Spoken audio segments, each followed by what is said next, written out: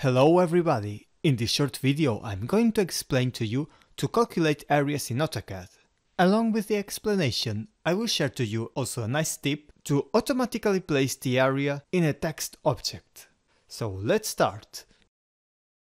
First, I'm going to calculate the area of this rectangle. You will see that it's very simple. I can go to the Measure tool in the Utilities panel and click on the icon Area. Then I just need to click in all the vertices and press Enter at the end. The area is shown next to the cursor, and the perimeter is also calculated next to it. Another thing, this value is very big because it's in square millimeters. Now look to the next example. This time I want to calculate the area of this figure. It has a lot of corners, but don't worry. This time let's use the alias of the command. It's AA.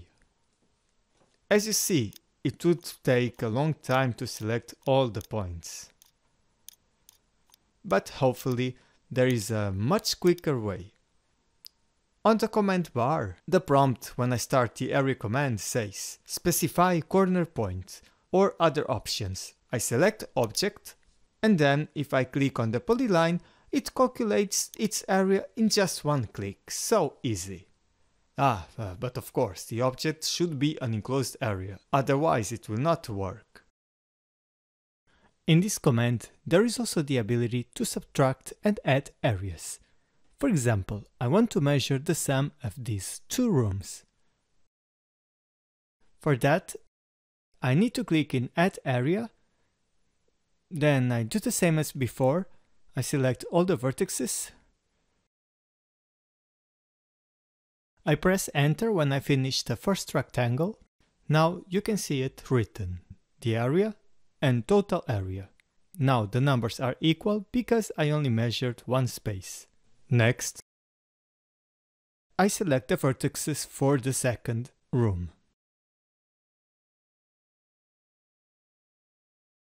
So this time it indicates the area of the second room and the total area of both. Now suppose I want something like this, the area of that wall except the windows. I repeat the same process, choosing Add Area again, select the corners of the wall, and this time I need to click on Subtract Area, and you can guess the result.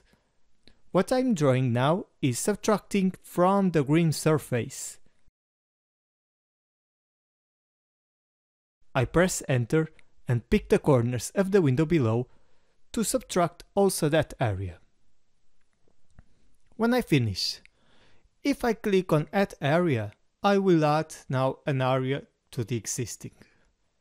So you can see that it's quite easy to measure areas in Autocad. Now let's look at an interesting tip. In the next example, we will see how we can display automatically the area in the text. I will show you also to convert units and to put the square meter symbol. I'm going to insert the text in the interior of this rectangle. It can be either single line or multi-line text. I type text to insert a single line text, click in the start point, I choose the text height, for example 200, then I go to decide to put it horizontal, and type area 2 points, and click in the blank space, and then press escape or enter to exit the command. Next, double click on the text again, place the cursor where you want to appear the value of the area, right click with the mouse, and then go to Insert Field. In this window, you can see several options to insert. Select Object on Field Category, then click on the icon to select Objects, select the polyline, and now on this option select Area. And look, on the preview you can see now the value that will appear on the text. Then I can change the precision if I want. Click OK, and here you have the result. Okay, now how could I show the value in square meters? Double click again on the text and go to Edit Field. If we go to additional format, there is the option conversion factor. And to convert from square millimeters to square meters, I need to type this, 0.501.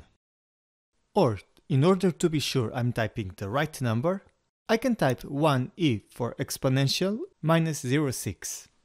Finally, I click on OK and close the window, and you can have the area converted in square meters. But how can I add that symbol, the square meter symbol?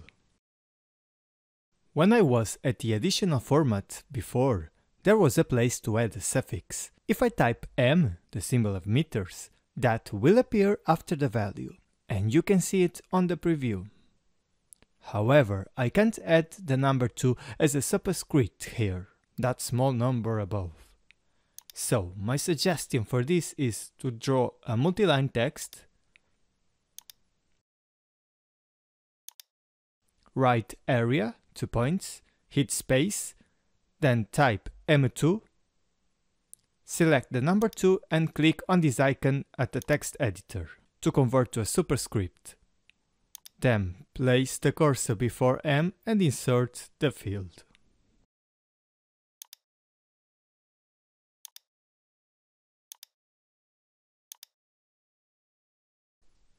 If I change the area of the object, I need to update the field, as it doesn't change automatically. Double-click in the text, and then on the shortcut menu, click on Update Field, like that. Last tip in this video. The field is by default displayed in a grey background. The reason of this might be to be easier to recognize. However, if you don't like it, you can turn off the background. On the command bar, type the system variable field display and then change the value to 0. And you can see that it has now disappeared. Okay, so that's all in this tutorial. Thank you very much for watching, and if this kind of teaching suits your interest, you can check out my channel page CAD in Black. There you will find full tutorials for beginners, tips and tricks, or even videos with exercises step by step. So I say goodbye for now, until the next time.